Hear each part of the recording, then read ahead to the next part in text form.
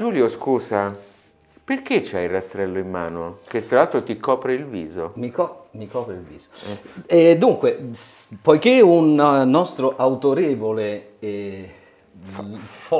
vabbè, insomma, un nostro autorevole ascoltatore, Ascoltatore, esatto, sì. e ci ha suggerito di andare a coltivare la terra arida. E io Allora tu hai... Ok, quindi vuol dire che tu il rastrello ma io la pala. Questo non mi piace molto. Però è perché... un device che dobbiamo ancora acquistare. Il rastrello però il me lo sono procurato. No, magari se il nostro follower ce lo vuole comprare lui non sarebbe una cattiva idea. Tu Più che altro ci servirebbe poi un terreno arido. Arido, vabbè, magari quello del giardino di casa sua. Va bene. Va bene, allora, abbassiamo sempre a sentire la musica, stai tu, ma chissà perché. Invece di coltivare la terra. Invece di coltivare la terra. Ok, allora Cambridge Audio EVO 150. E come recita qua, you'll be listening in no time. Quindi in 448 starete ascoltando la vostra musica. E questo è vero. Accidenti se è vero. E questo veramente è vero, sì. In meno di 448 abbiamo ascoltato la musica. Sì. E apparecchio che io ho insistito particolarmente per avere, perché mi stanno simpatici i Cambridge Audio, marchio storico, storicissimo, che ha sempre fatto dei prodotti caratterizzati da un ottimo rapporto qualità-prezzo. Ma finalmente, permettimi di interromperti, non nella solita veste col solito colore, con le solite manopole, ma qualcosa di un po' diverso finalmente, ecco, verso il mercato, come dire. Ecco. Ma la cosa interessante che ha fatto Cambridge e che io ho trovato veramente deliziosa è che, lo vediamo nel dettaglio, ci stanno i soliti fianchetti molto Cambridge style, ma questi fianchetti si possono staccare perché sono magnetici e li si possono sostituire, vado fuori campo, con questi altri fianchetti che gli danno una, come dire, veste estetica più moderna, un po' più moderna. Poi glielo faremo vedere meglio. Va bene, allora il teaser è durato fin troppo.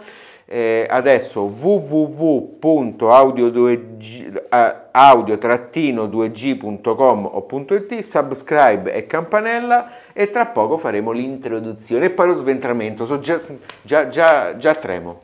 Ok? Ciao, tra poco, ciao. Questo è... Così non si dice che sentiamo solo... Questo è un brano hard rock. Un po' nervoso, diciamo, un po' nervoso.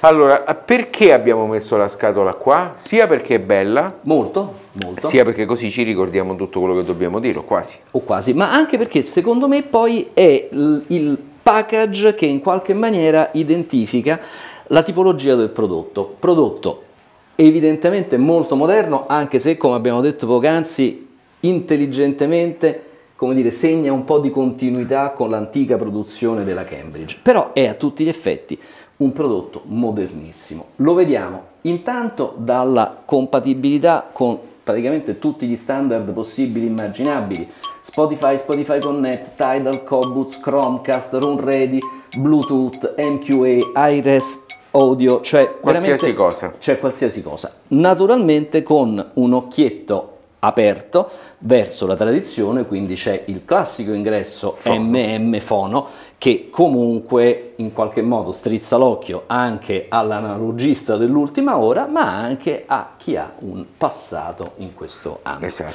Però quello che mi premeva dire è che questo scatolino di cartone molto curato, molto ben fatto, identifica secondo me bene il target di pubblico a cui Cambridge si rivolge, quindi un pubblico molto attento all'aspetto estetico, molto attento alla praticità, e infatti, come recitava questo foglietto, in 448 l'abbiamo messo in funzione, e tra l'altro il foglietto non ti dice altro che attaccare la corrente, attaccare i diffusori, attaccare la presa di rete. E va, l'abbiamo provato, va una meraviglia, e l'app è molto fluida, l'unica cosa è magari qualche cosina della traduzione in italiano, play è diventato giocare, insomma stiamoci un po' attenti soprattutto aziende importanti come questa. È vero che ora le traduzioni con le varie intelligenze artificiali fanno miracoli, ma sempre fino a un certo punto. Ecco, qualcosina. È sempre insomma, bene tenere d'occhio quello che fanno. Sai cosa mi è piaciuto tanto? Cosa? Questa splendida manopola del volume con selezione degli ingressi coassiali, che mi ricorda le manopole, quelle degli apparecchi di misura professionali, che erano zigrinellate, bellissima, veramente bella. È molto bella anche a muoverla, diciamo, al tatto, anche se immagino che questo oggetto, come tutti gli oggetti di questo tipo di generazione, verranno utilizzati al 90% attraverso l'app, forse anche attraverso il bel telecomando, peraltro veramente molto ben fatto, e probabilmente poco e niente attraverso la manopola. Poi devo dire una cosa che quasi non mi aspettavo da Cambridge, cioè è tutto, perché l'estetica di Cambridge è sempre stata caratterizzata da un'estetica piuttosto grossolana, se possiamo dire, nel senso sempre con gli stessi colori, con le stesse cose. Questa volta è tutto eccezionalmente curato dal punto di vista estetico, anche come tu dicevi il telecomando non è il solito telecomando fatto dai 3 o 4 brand e poi semplicemente rimarchiato, ma è un telecomando pesante in alluminio fatto per questa macchina, quindi che ha una valenza completamente diversa.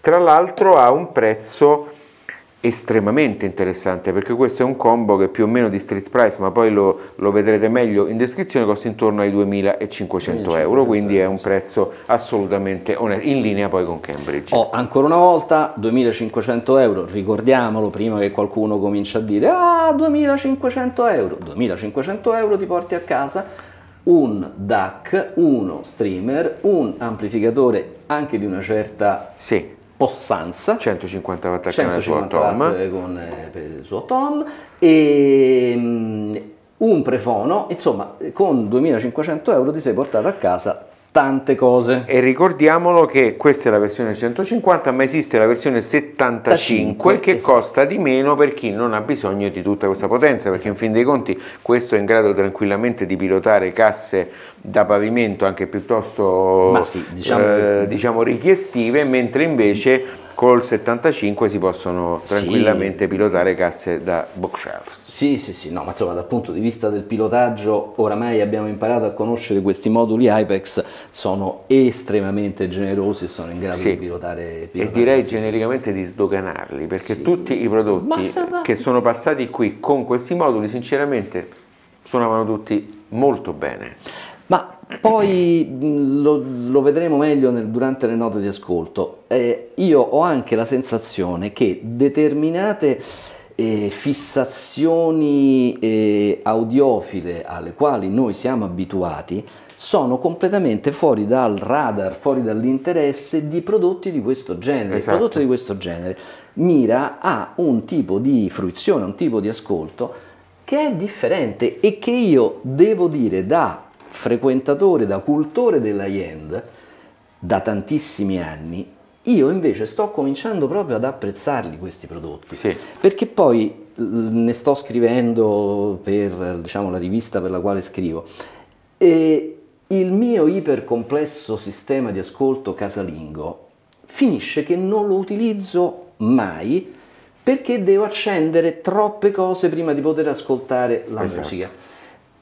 Paradossalmente io a casa, se mi devo preparare un piatto di pasta e voglio sentire un po' di musica di sottofondo, utilizzo un Apple HomePod mini, figuriamoci, che sta sul bancone della cucina, però faccio Siri, metti... Ti do 2 per questo. Lo so. I nostri follower saranno però un po'... sto facendo outing. Un prodotto di questo genere qua, probabilmente il problema te lo risolve. Sì, accendi e va. Accendi e va, senza starla a fare tanto lunga. E siccome accendi e va anche bene, secondo me...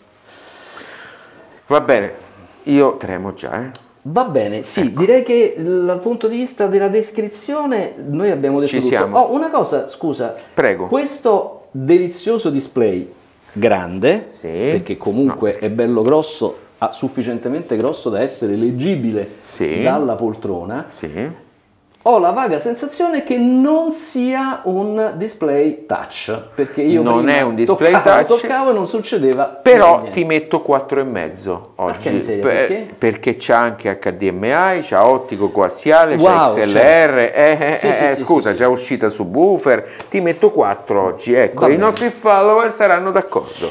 Però ecco, tutto questo per dire che la maniacale ricerca del display touch, che qui abbiamo detto non c'è, io la trovo un po' una sciocchezza. Non c'è. Allora, intanto perché se c'è una cosa che detesto è il display touch con le ditate sopra.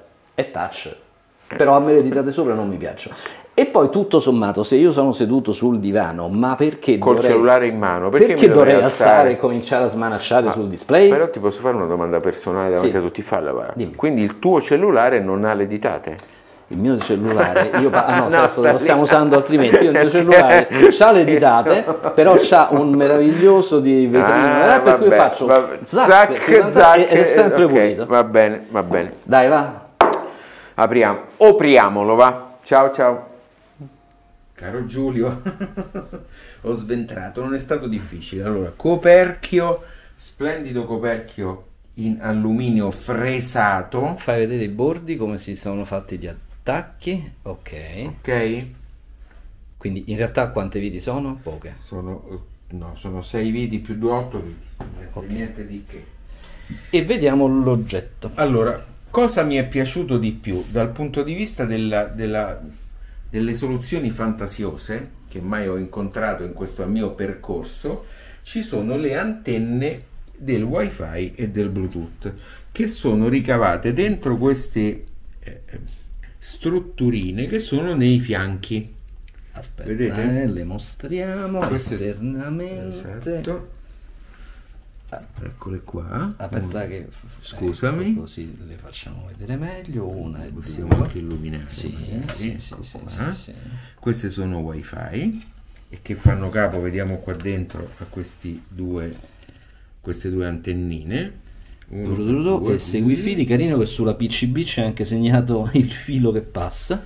Sì, eccolo qua. E invece da questa parte c'è il Bluetooth, quindi questa è l'antennina del Bluetooth con lo stesso tipo di struttura, anche se è un po' diverso perché le lunghezze d'onda sono diverse. Il Bluetooth fa capo al modulo Qualcomm, mentre invece, se lo rigiriamo così agli ordini, vedere meglio, mentre invece tutto il resto fa capo alla piattaforma StreamMagic di Cambridge Audio, ed è lo stesso nome che ha la app che si chiama anch'essa StreamMagic. Esatto. Notare che il socket è lo stesso delle SODIMM che avevamo già visto nel NeoStream. Per chi non lo sapesse, le SODIMM sono le unità di memoria RAM che si usano Giulio, se non ci nei fossi tu. PC. Esatto.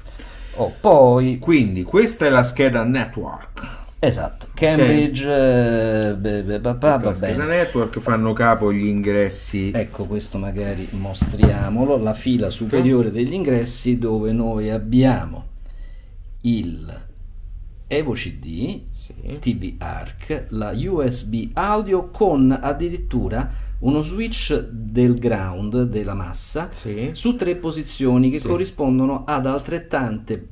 Allora, una è completamente lift, cioè tirata su, e l'altra invece è collegata al telaio dell'apparecchio in differenti modi, onde evitare eventuali rumorosità che si dovessero innescare, concatenare con alcuni e questo apparecchi. Non l'avevamo mai visto. No, questo è veramente il ground switch sull'USB, 3 posizioni, non l'avevo mai visto. Questo è l'ingresso USB, media, quindi ci si mette la solita pendrive con le tracce dentro, Ethernet, RJ45, trigger in e out, e poi c'è un RS232 perché supporta dei protocolli di automazione tipo Crestron, quella roba lì. Bla bla bla. Interessante notare sotto ci sono 2 connettori per gli altoparlanti, cosa che invece la versione 75 non ha. La versione 75 non ha diverse altre opzioni, e ad esempio non ha il phono, non ha diverse altre cose, però questo qua teoricamente gli si possono attaccare 2 corpi di altoparlante. Quindi coax ottico, XLR, aux, phono col ground, sub out, pre out.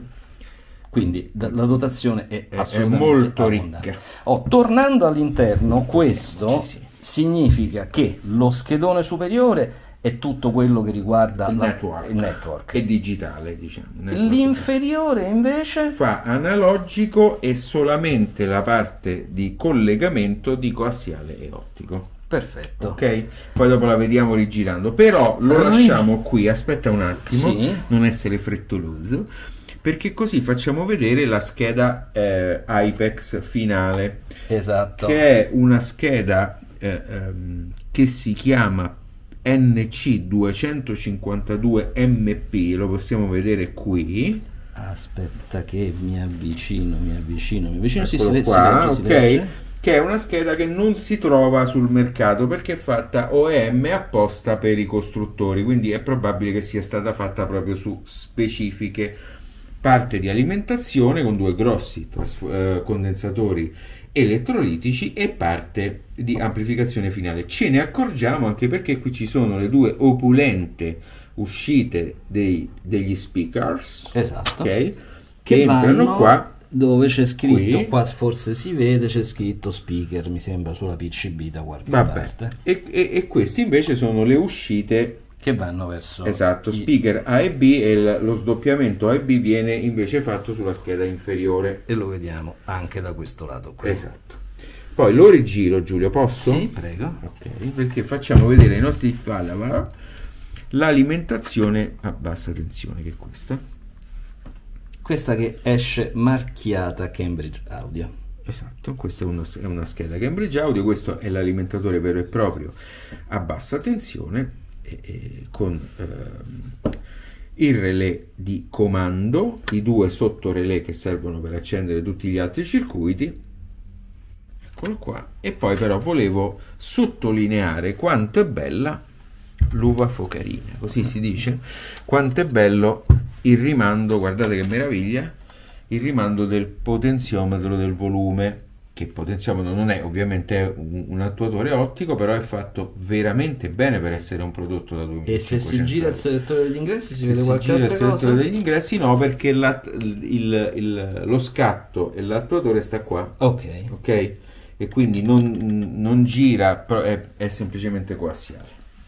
Facciamo vedere poi magari per quello che possiamo, perché noi rispettiamo sempre, non sventriamo troppo, se si vede un po' la scheda di sotto, ma sinceramente non ci andava di smontare tutta la scheda network. Mi avvicino, esatto, con lo zoom. Ok, una cosa che io farei vedere per concludere è il bellissimo pannello inferiore. Ah, certo, molto bello. Guardate quanto è bellino, perché poi lo dovete vedere, ecco, in questa posizione qua, che è leggermente svasato, per cui effettivamente l'oggetto, quando lo si mette, rigiralo un po' nella sua posizione normale, anche perché questo serve, fai vedere le scanalature, esatto, e il metallo serve per fare la dissipazione. Lo giro, sì, in modo tale che, ecco, ritorniamo qua, quando è appoggiato risulta staccato dal suolo. Bello, molto bello, ben fatto. molto bello. Richiudiamo? Richiudiamo, tanto funzionerà, perché non abbiamo fatto niente. All'ascolto allora. Ciao. Sai, quando ci sono dei forti cambiamenti in un'azienda, uno teme sempre che il passato poi venga dimenticato a favore di un futuro che poi alcune volte è incerto. Nel caso del Cambridge invece sono stato molto rassicurato dal prodotto in quanto tale, perché il suono è il suo, sotto certi aspetti mi ricorda tanto il suono Cambridge, che è un eccellente suono e che ha fatto appassionare un po' tutti noi, però in una chiave moderna, in una chiave nuova, compatta, costruito molto bene, è un prodotto davvero convincente. Allora, vorrei fare una piccola precisazione. Io ho in testa il suono dei Cambridge, mi pare di ricordare che si chiamassero A60 o A60 forse, ma magari mi sbaglio. E ce l'ho in testa perché ce l'aveva un amico di quando ero un po' più ragazzotto ai tempi.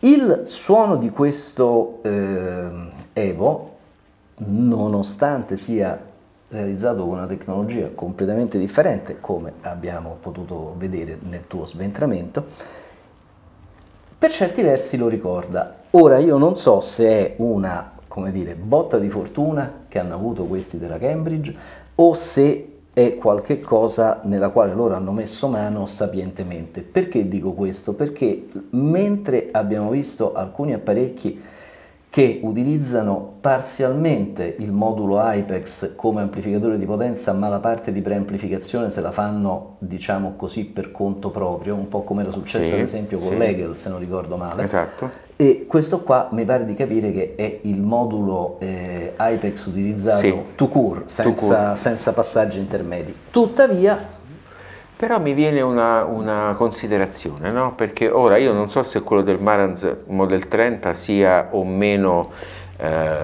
modificato, a me sinceramente non è sembrato molto, però il Marantz aveva il suono Marantz. Perché quello aveva un suo preamplificatore, esatto, cioè quindi moduli HDAM, esatto, terza generazione. Non è che tecnicamente mi suona piuttosto giusto che la preamplificazione, la Cambridge la faccia come sa fare Cambridge, la Marantz la fa come sa fare Marantz, e quello caratterizza di fatto molto il suono, ed è anche vero, perché noi sappiamo bene come appassionati che cambiando il suono dell'impianto cambia profondamente. Piuttosto profondamente. Esatto, quindi potrebbe essere questo. Senza dubbio il Cambridge è un prodotto bello, che suona bene, facile da configurare, che non dà nessun problema, con un'app che, a parte qualche piccolo difetto di traduzione, è molto lineare, non si blocca, quindi a me ha convinto veramente tanto. Sì, sicuramente ha convinto anche me, e io quello che trovo, diciamo, particolarmente gradevole è il pensiero che c'è in questo prodotto in termini di proprio progettazione di design, al di là degli aspetti tecnici che sicuramente ci sono, e lo abbiamo detto, lo abbiamo visto e lo abbiamo in qualche maniera apprezzato, però io ho proprio molto gradito l'oggetto in sé per sé, la sua interfaccia, alcune piccole accortezze. Adesso mi viene da pensare il display che abbiamo visto la settimana scorsa su quel HiFi NeoStream. Sì. Ma voglio dire, ma come puoi pensare di riuscire a rendere utile un display grande quanto un francobollo a distanza di divano? Quello è un display che evidentemente è pensato per un'utilizzazione desktop, e va bene, però questo che invece ha un pensiero di un'utilizzazione, cioè casalinga, domestica, nell'impianto che sta magari vicino al televisore, il display è bello, grande, grosso, leggibile, e non è un display touch, perché non mi servirebbe, cioè sarei costretto tutte le volte ad alzare, certo. Mentre invece, ecco, c'è una pensata ragionevole su che cosa ci si può fare con quell'apparecchio. Una logica forse di chi l'HiFi la fa da sempre, piuttosto di chi l'HiFi la fa da meno. Sì, e secondo me è la logica del pensiero di quello che dice: non è che poiché lo si può fare a costi accettabili lo faccio, ma è quello che dice: si può fare a costi accettabili, ma è utile farlo? Se è utile facciamolo, se no, no. Ok, però è anche vero che è anche un po' un fatto di marketing, perché siamo tutti un po' abituati a quello, se non è touchscreen, se non è questo, se non è quello, non va bene. Invece bisogna entrare all'interno di una logica un po' più granulare, che dice: che ci faccio col display touch che sta a 3 metri dal divano? Assolutamente nulla. Quindi è del tutto inutile che, anzi, faccio un display più grande che costa un po' di più, non touch, così lo vedo da lontano, e certo, quindi è alla fine più utile, no? Ecco. Una nota di merito all'ingresso phono, che noi abbiamo provato con il nostro giradischi New Horizon e che si è comportato in maniera ineccepibile. Ingresso HDMI ARC, quindi vuol dire che lo potete attaccare al televisore, il volume si controlla dal telecomando del televisore. Sai che noi ci dovremmo munire forse di un televisore per fare queste prove? Potrebbero facciamo un crowdfunding. Facciamo un crowdfunding. Esatto. Ci comprate però un 65 pollici OLED di ultima generazione. Qualcuno che deve buttare il vecchio televisore ce lo dà. Va bene, quindi interessante. Sarà interessante, magari potrebbe essere un, come dicono quelli corti, follow up. Ma come parli bene? Esatto, e quando sarà disponibile il lettore Cambridge EVO CD. Dovrebbe essere a breve, sì. Perché hanno fatto una meccanica CD esattamente in linea con l'estetica di questo prodotto che abbiamo appena provato. E beh, perché no? Sì, credo che costerà, quello costa di street price poco meno di 2005, sì. Il combo, la meccanica intorno ai poco meno di 1100, 1200, una cosa del genere. Quindi diciamo sulla stessa fascia di... Esatto, sulla stessa. Bene. Allora, a me è piaciuto. Anche a me moltissimo. Non fosse altro, per quanto è grazioso esteticamente, sì. Andatevelo a vedere, sì. Consiglio. Il suono ci è piaciuto tanto, cioè un suono che è spazioso, dinamico. Immaginatevi un suono asciutto, teso, sì. Non un mollaccione, non un come dire, suadente tono caldo, un suono bello energico, teso, come dire, sonorità accattivante, moderna e pieno di energia. Da questo punto di vista la marca sonica un po' dell'Apex c'è. Inevitabilmente, ma senza quelle asprezze che sì. Talvolta capita di... Esatto, piani sonori bene a fuoco, ottima tenuta alla scena, un bel prodotto, va ascoltato, perché non è che quello che diciamo noi è oro colato, poi dopo ci sono le vostre orecchie che non sono né le mie né quelle di Giulio, anzi certe volte manco io e lui andiamo d'accordo. Assolutamente. E detto ultimissima cosa, la capacità di pilotaggio era facile, questo già dalle specifiche lo si capiva. Francamente, ecco, non dovete porvi neanche alla distanza di dire magari non ce la fa a pilotare questo o quel diffusore perché è una scatolina piccolina. Energia quanta ne volete. Ok. Grazie. Aspetta, www di nuovo. Sì, stavo per dire, scusa, allora vai, dillo tu. Dico una cosa più figa, vai. Allora, stiamo preparando nella sezione articoli del sito www.audio-2g.com o .it un articolo specifico sulla tecnologia degli amplificatori in classe D. Lo stiamo mi piace. No, allora in realtà, siccome io anni fa scrissi e diressi il libro bianco dell'home theater, quell'articolo fa parte delle cose che stavano nel libro bianco ed è un articolo a firma di Fulvio, dell'ingegner Fulvio Chiappetta, che poi ci ha autorizzato a pubblicarlo. Quindi tra poco lo vedrete uscire, è molto semplice nella trattazione e vi metterà in grado di capire perfettamente. L'ingegner Chiappetta è a mio avviso il più grande divulgatore che c'è in ambito audio e quindi è in grado di spiegare concetti complessi con parole semplicissime. La spiegazione della controreazione fatta dall'ingegner Chiappetta ha fatto sì che io capissi perfettamente, ce ne vuole, esatto, ma lo sto dicendo da sé, e altrettanto semplice è la spiegazione che lui fa degli amplificatori in classe D. Quindi non appena disponibile vi daremo un segnale, andatevelo a leggere. Subscribe, campanella, vi salutiamo, arrivederci. Ciao.